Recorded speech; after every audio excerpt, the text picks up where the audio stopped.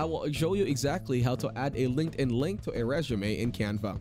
Begin by opening your LinkedIn account on your device. Then open Canva in a new tab or window.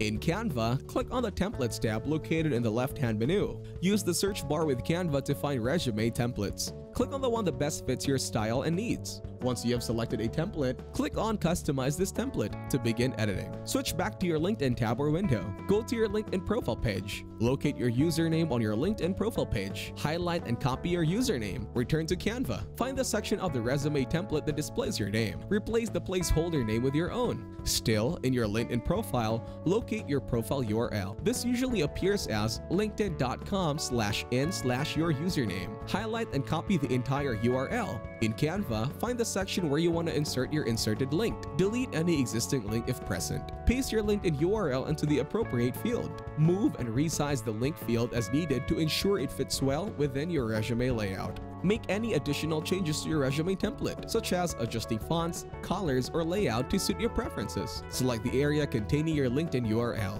Click on the three dots or right-click to bring up the options menu. Choose Link from the menu. Paste your copied LinkedIn URL into the provided field. Click on Done or a similar option to save your changes in Canva.